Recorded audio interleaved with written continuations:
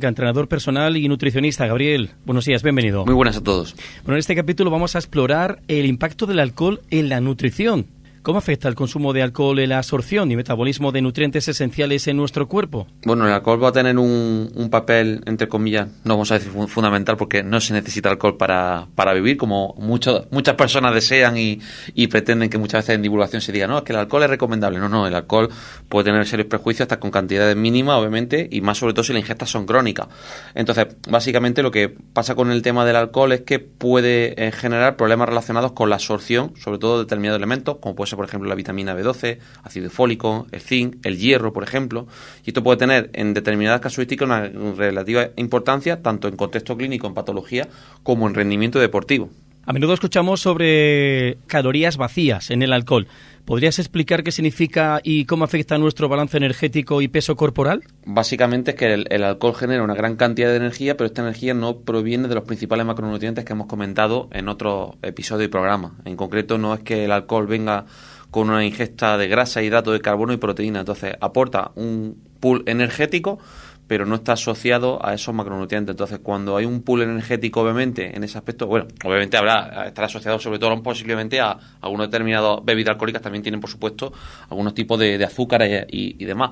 Pero en concreto, el problema está en que en la ingesta de ese producto en concreto, que es el alcohol, metemos mucha energía. Al meter mucha energía, eso hace que los procesos de déficit o balance energético estén totalmente estructurados. Es decir, si tú lo que pretendes es perder peso y te tomas una cerveza con alcohol, pues posiblemente, seguramente, esa cerveza con alcohol te va a perjudicar mucho tu camino hacia tu objetivo, obviamente, ya sea en rendimiento deportivo o a nivel de salud.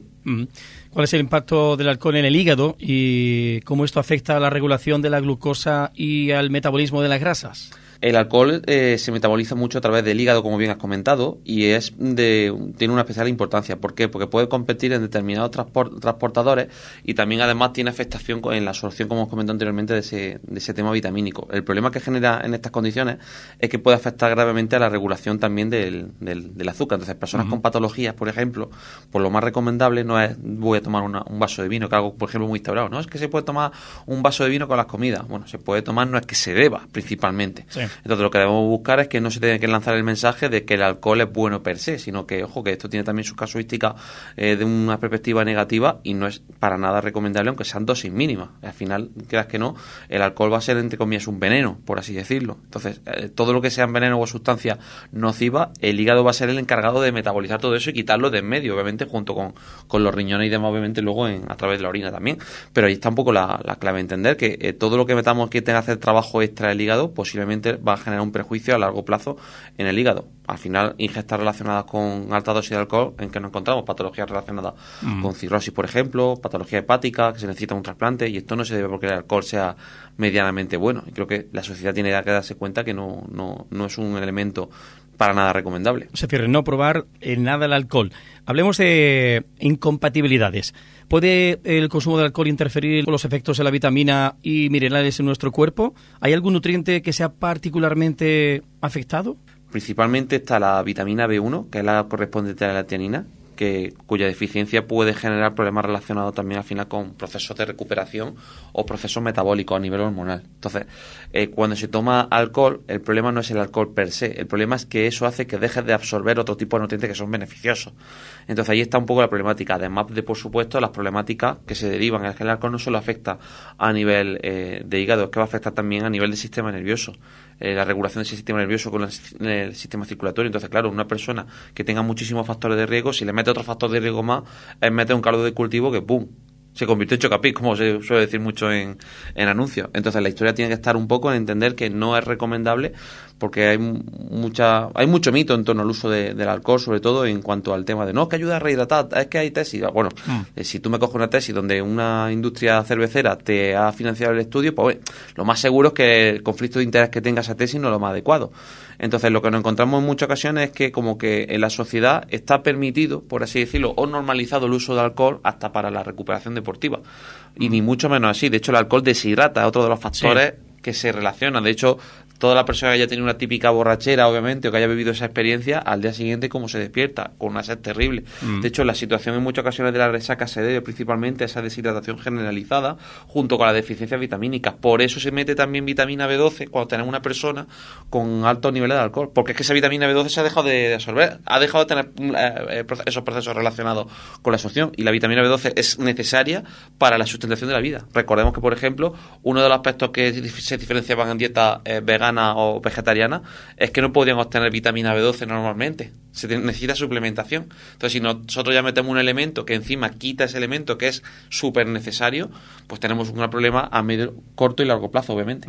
¿Existe una cantidad de alcohol que se considere segura desde el punto de vista nutricional, o cualquier cantidad tiene un impacto negativo? No existe a nivel de evidencia científica una cantidad de alcohol recomendable. Esa idea de que un vaso de vino con las comidas hay que meterla, olvidado de la cabeza. Eso está muy bien, de que una cosa es que sea compatible, que bueno, que una circunstancia puntual no quiere decir que por una copa de vino te vayas a morir en concreto, no tiene que ser tampoco no puede haber un mensaje catastrofista, pero no se puede normalizar. ¿Por qué? Porque en muchas ocasiones nos hemos encontrado con personas que, como se ha normalizado, piensa que es que hay que tomarlo porque es que ayuda a la digestión, tal y cual. No, el alcohol tampoco va a ayudar a la digestión, de hecho la lentece y empeora los procesos de digestión también. Con lo cual, todas aquellas personas que tengan pues patologías relacionadas con digestión, gastritis y demás, obviamente para nada se tiene que meter alcohol, para nada. Entonces ahí tiene que andar un poco también la clave de que tenemos que intentar entender que el alcohol es una droga al fin y al cabo, que está normalizada en la sociedad, pero que para nada es recomendable. De hecho, se habla en estudios de que un solo gramo de alcohol ya te hace que toda una cadena de pérdida de grasa, cuando una persona intenta perder grasa, con solo un gramo de alcohol ya se frena el efecto de la pérdida de las cadenas de grasa. Entonces imaginar un poco lo que puede estar pasando en esa problemática.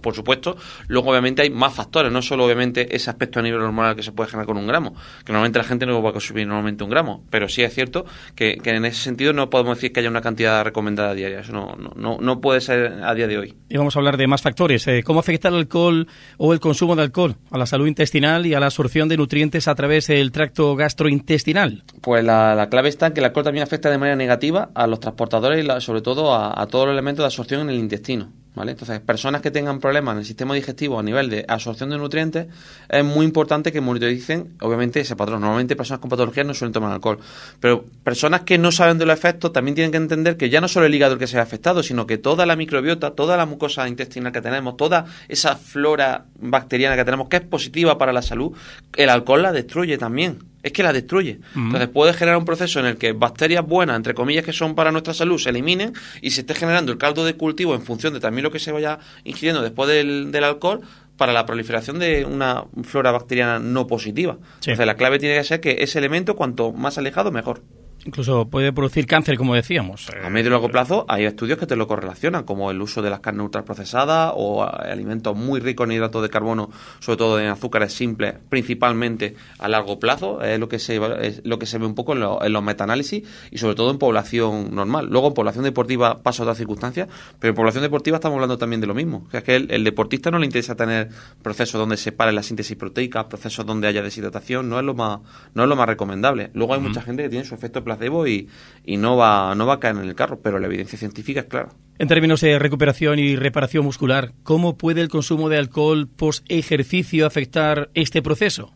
Pues afecta, como hemos comentado, de una manera también negativa, porque todo lo que tenga alcohol, hay pocas reacciones, salvo por así decirlo, la desinfección, por así decirlo, y aún así los compañeros sanitarios seguramente recomendarán otras vías antes que el alcohol para desinfectar.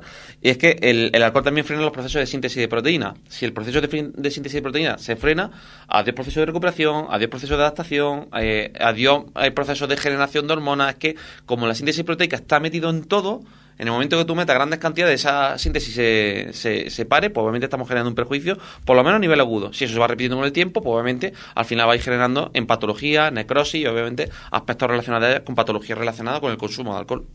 Ya por último, Gabriel, ¿podrías ofrecer algunos consejos para aquellos que eligen consumir alcohol pero quieren minimizar su impacto negativo en la nutrición y la salud en general? Pues lo primero de todo, intentar minimizar al máximo el consumo de alcohol, buscar algunos sustitutivos, por ejemplo. Hoy en día se habla mucho de la kombucha, no sé si habrás visto o escuchado alguna vez, Juan, que es un tipo de bebida fermentada, no alcohólica, pero que tiene un tipo de azúcar y, oye, que a nivel social se puede entender. Buscar también otro tipo de bebida a nivel social, no tiene que ser las típicas bebidas alcohólicas, podemos buscar otro tipo de alternativas, cócteles saludables y demás, por ejemplo, e intentar que la diversión no dependa de pillar una simple borrachera. La clave tiene que ser también un poco al final en entender que los procesos de nutrición y de hidratación tienes que tener esa información y decir, oye, si tú tomas sección, que sepas que tienes ese perjuicio. Entonces, cuando pasen muchos años, que luego uno no se echa la mano a la cabeza y diga, hostia, que tengo una patología de hígado que me ha venido de repente. No, las patologías de hígado normalmente no van a venir de repente por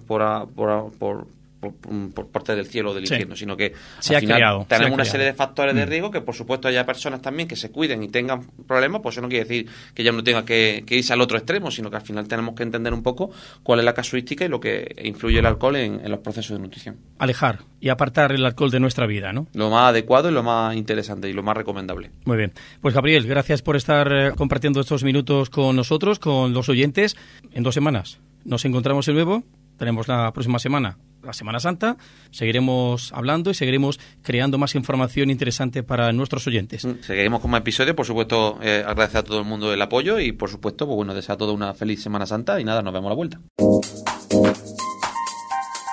Se te presentan cada día dudas sobre tu estado de forma, de cuál es la mejor manera de realizar ejercicio o de cómo eliminar la grasa que te sobra. Ponte al día con Gaby. Hola, soy Gabriel Garrido y estaré encantado de estar contigo todos los miércoles a partir de las 11:10 para hablar de nutrición, entrenamiento y, en definitiva, mejorar todo lo que tiene que ver con tu estética, tu salud y, por supuesto, tener tu mejor versión.